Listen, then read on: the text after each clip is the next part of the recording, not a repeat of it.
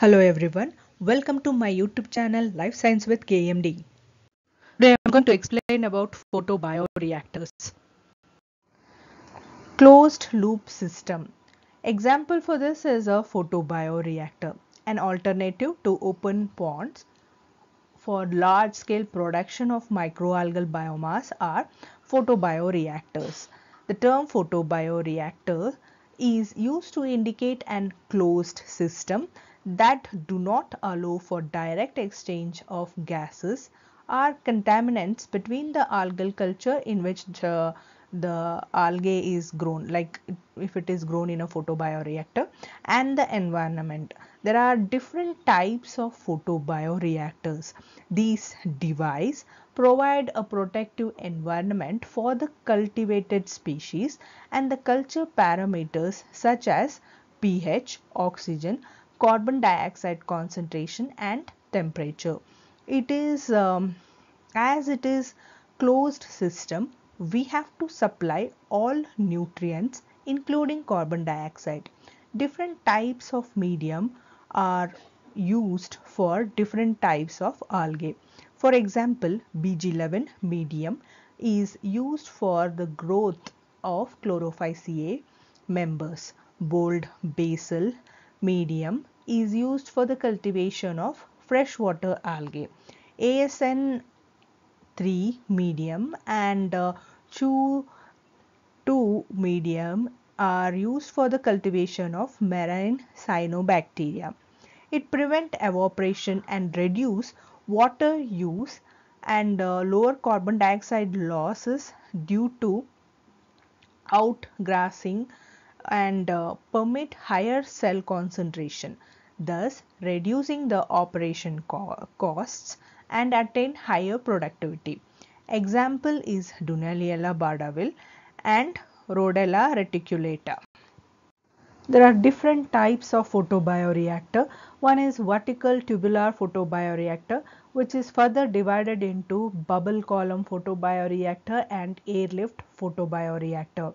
Another one is flat panel photobioreactor. Third is horizontal tubular photobioreactor. Fourth is helical type photobioreactor, stir tank photobioreactor, and the last one is hybrid type photobioreactor. Vertical tubular photobioreactor. Under that, the first one is the bubble column photobioreactor. There are two types. One is the bubble column photobioreactor. Here the cylindrical vessel with a height greater than the twice the diameter and low capital cost is seen, and even the high surface area to volume ratio has been observed. Used in aeration and treatment of wastewater treatment. In bubble column, the hydrodynamics and mass transfer depend on the size of the bubbles and how they are released from the sparger. The relative homogeneous cultural environment has been observed. Efficient release of the oxygen and residual gas mixture is seen. The sparger present but no agitation has been introduced. Efficiency greatly depend on the gas flow rate. Now the second type of vertical column photobioreactor is the airlift bioreactor. Here the mixing is accomplished without any mechanical agitation. Used for algal culture and tissue culture because the tissue are sensitive to shear stress. Thus normal mixing is not possible. Air is fed to the bottom of the central draught tube through the sparger ring. The flow passes up through the draft tube to the head space of the bioreactor where excess air and byproduct and the carbon dioxide disengage. In general, the airlift bioreactor consists of the following feature: the internal loop, the external loop, and a draft tubes. Plate photobioreactor. Here the construction is based on the plastic or glass plates. Plates with different technical design are mounted to form a small layer of culture suspension. which provide an optimized light supply. In addition, the simpler construction compared to tubular reactor allow the use of less expensive plastic material.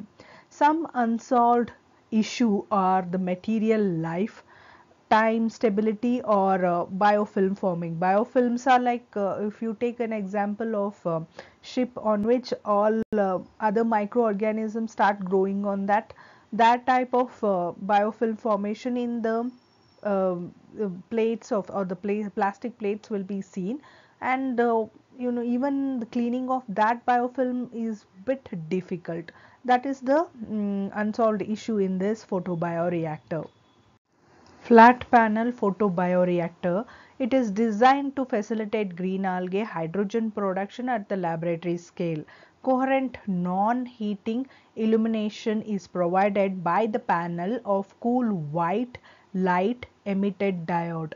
The reactor body consists of two compartments. Construction from transparent polymethyl methacrylate sheet. The primary compartment holds the algal culture, which is agitated by the means of recirculating gas lift. The secondary compartment is used to control the temperature of the system and the wavelength of the radiation. The reactor is fit with probe sensor that monitor the pH, dissolved oxygen, temperature, and optical thickness of the algal culture. The membrane inlet mass spectrometry system has been developed and incorporated into the reactor for dissolved hydrogen measurement and collection. Next is horizontal tubular photobioreactor. It consists of horizontal tubes which is having the algal culture or which can be used for the wastewater treatment. It is advantage in it has advantage in outdoor culture for their orientation towards the sunlight, resulting in high light conversion efficiency. Helical type photobioreactor. It consists of a coiled, transparent, flexible tube of small diameter with separate or attached degassing unit. Now this coiled, transparent, flexible tube with a small diameter are also called as solar receiver, and the exhaust gas or the degassing unit is called as airlift system. Here the culture will be grown. Microalgal culture can be grown in this helical tube. Next is stirred tank photobioreactor.